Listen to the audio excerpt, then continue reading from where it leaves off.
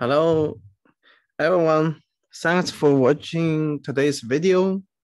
In this video, I'm going to talk about the packed BCD and unpacked BCD. So packed and unpacked BCD. So actually, the difference is very significant, and you guys must be very easy to understand the packed BCD using 4 bits to represent 1 digit, and unpacked BCD using 8 bits for represent 1 digit.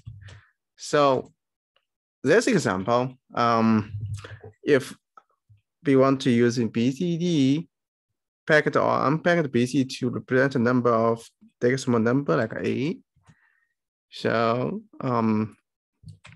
it's not spam. So for packed BCD, it's gonna be very easy. 0, 1, 0, 1 is for packed, and if we convert to hexadecimal, it's gonna be 5. It's the same. And unpacked,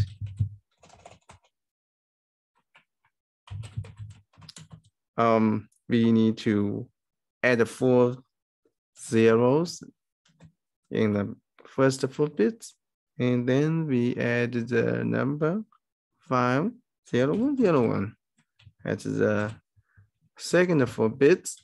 So if we convert to hexadecimal, it's going to be 0, 5. So it's very obviously that this representation is very wasting the space. Before I explain that, let me have some more examples for packed and unpacked BCD. If we have 74 in decimal, so if for packed BCD, it could be 0, 1, 1, 1 for 7, and 0, 1, 0, 0 for 4. And for hexadecimal is 7, 4. It's the same. And unpacked 0, 0, 0, 0. 0, 1, 1, 1 for 7, therefore 7. And then another 0, 0, 0, 0. And then 0, 1, 0, 0. This for 4.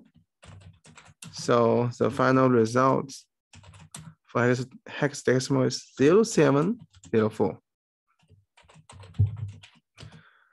So assume we have 6 bits to represent a number. To represent a number.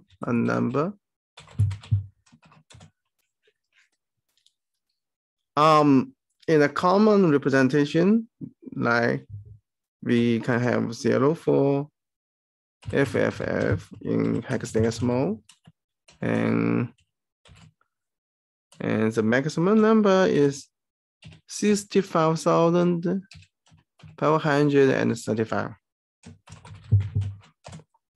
Well, if we use packed BCD, it's only 9,999 packed BCD. If we using the unpacked BCD, it's only 99 unpacked. Because the 4 bits will never exceeding 9. So it will be wasting. There's no ABCD. It's only from 0 to 1. Okay, that's all for packed and unpacked BCD. Next, let me explain a little bit about the ASCII. ASCII for decimal numbers. So 0, in ASCII is represented by 30 in hexadecimal and 1, 31, 31. So on, so forth, 9, 39. So assume we have example like 472. That's the decimal. And if we convert it to ASCII, it's gonna be 34 represent for 4, and 37 represent for 7, and 32 represent for 2. That's in hexadecimal.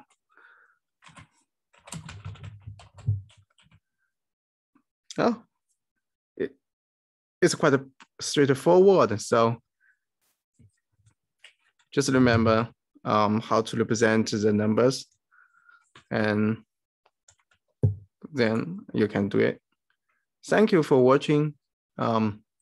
Hopefully this is gonna be a little helpful for you guys.